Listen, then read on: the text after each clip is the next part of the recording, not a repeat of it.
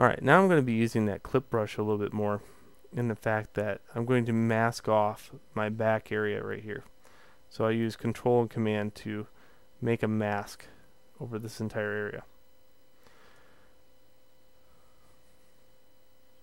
And make sure I'm on the right tool to do that. So, not that it's going to hurt my other one. So there we go. And the reason I want to do that is because if you look real close here, that this is such a harsh change in this area, I'm going to have to do something along the means of a clip brush. And here's a little trick, Shift, Control, and Alt. Okay, so this is how it works.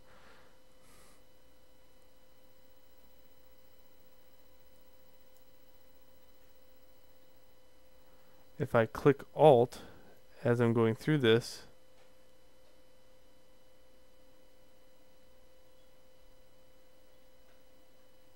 there we go.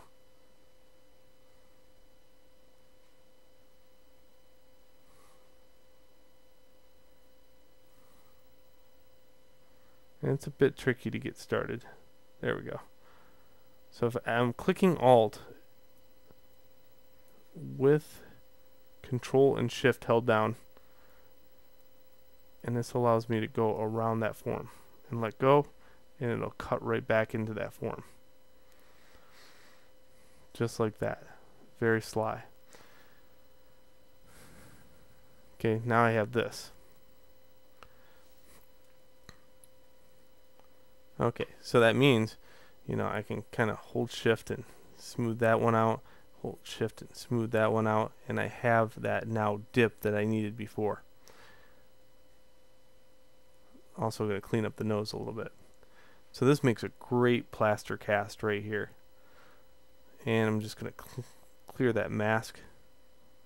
Again, I find myself doing that all the time, so I'm going to hold Shift, Control, and Alt, click this. And let's see, C on the keyboard would be a good one. So clear. Yep, good.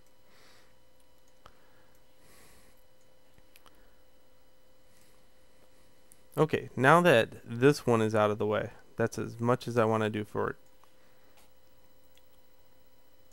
There is a hole technically right here.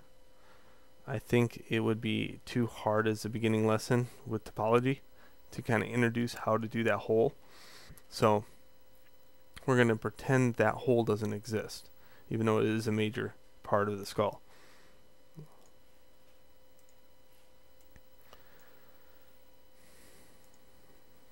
Okay, so on this one I can hit C on the keyboard now.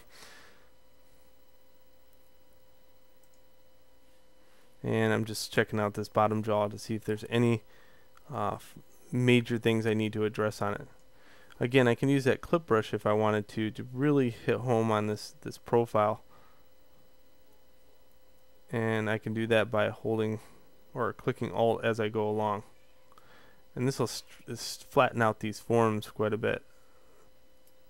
Just like that. And then I can move it back in this area. And you can find out that that really makes a nice deformation on it. More like bone than anything else. Alright, so that's it. We are now ready to topologize, and we're going to see how that's possible in the next video. This is step, I believe 9. So, let's see. Yep, step 9. So move on to step 10.